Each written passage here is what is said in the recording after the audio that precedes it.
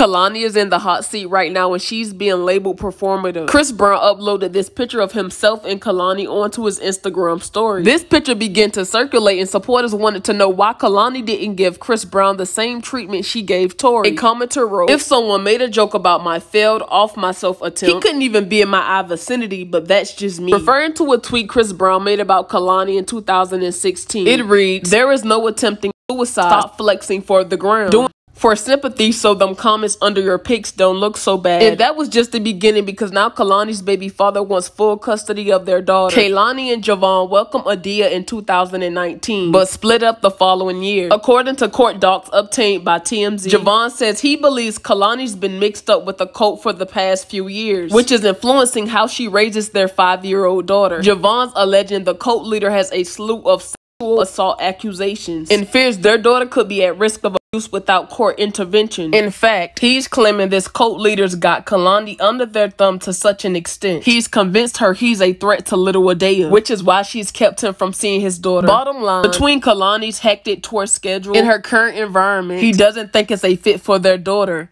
You know the video where my homegirl's on live and I'm on her live and it's only like 30 people on the live and they're like, "Kehlani, what's new?" And I'm like, "I finally know I'm a lesbian." Well, it's true. I am gay.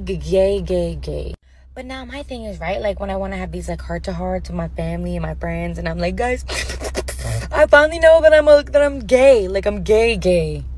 And they're like, "We know. Duh. Stupid. Like, duh." I just feel like no. Like, I want you to fall on the floor and be like, "Congratulations, we had no idea." Everyone's just like, duh. You're the only one to know. The f***ing closet was glass.